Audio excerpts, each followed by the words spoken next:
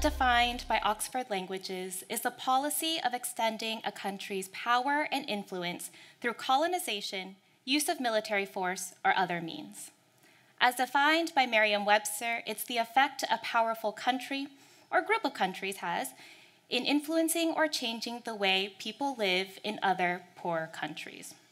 So, my question is, when did we decide our online businesses and work culture were going to uphold US and Western imperialism?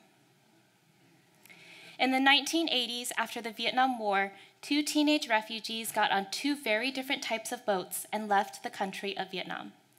They wanted to forge a new path. Their journey led them to a country that promised opportunities and wealth. One of them, at 16 years old, left in the middle of the night on a fishing boat with 5 of his brothers and sisters. The other, at 14 years old, snuck onto a Chinese shipping boat with her brother and grandma. Opportunities, building wealth, a better future for themselves and their kids. My parents did all of this through a business that they owned for 20+ years. It's the typical immigrant story, right? My immigrant story started a little differently. Strong US passport, English as my first and native language, the privilege and opportunity to have a European gap year, and another year after graduating from college that I did not have debt for. Thanks to my parents' immigration to the United States, I got a first-class ticket to American privilege.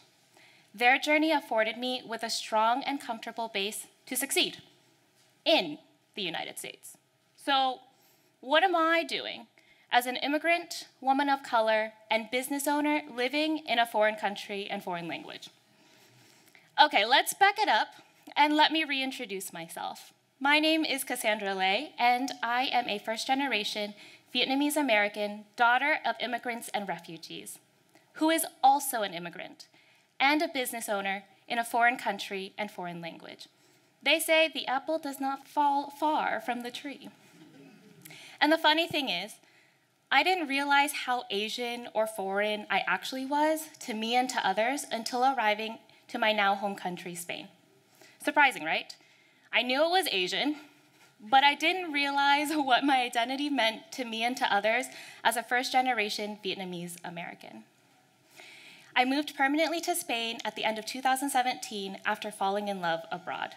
And instead of pursuing a traditional job, I decided to start my own career.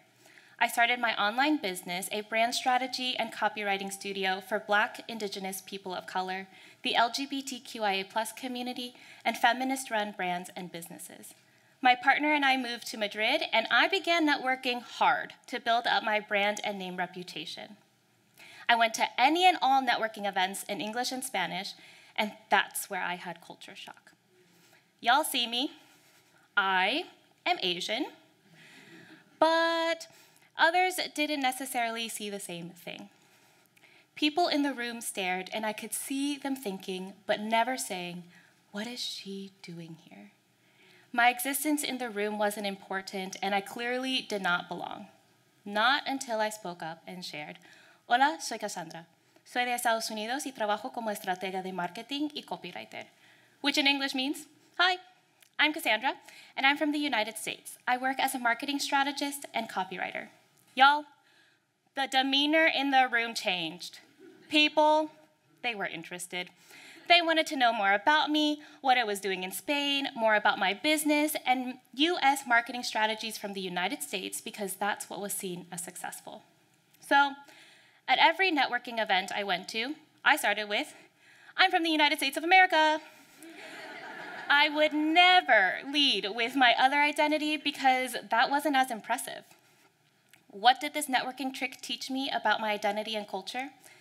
That I was only important because I was from the United States. What it did internally was brew even more internalized oppression and racism. I didn't know it, but I couldn't accept all of myself.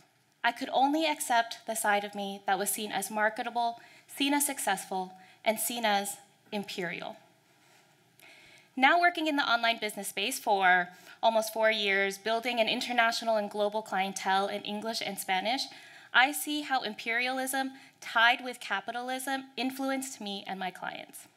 Some of my clients came to me because they wanted US marketing strategies, because they thought it would bring them more business, more clients, more prestige, and yes, more money.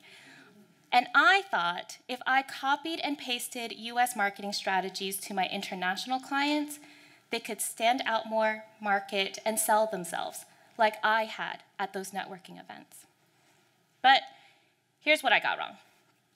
Cultures and identities play a large role in business and marketing. United States business, marketing, and work culture cannot be copied and pasted into other cultures, economic systems, or audiences. Also, who decided that this was the best way to work? Our identities are intersectional. Just like I am Vietnamese-American, my clients are also multicultural. They come from different countries, experiences, and speak different languages. This affects how they do business and marketing, especially online business. And the internet is global and fast. People can start an online business today and make money tomorrow, depending on their business and marketing offer, but we can work with anyone from anywhere, no matter where they're based, especially if we offer digital services and products.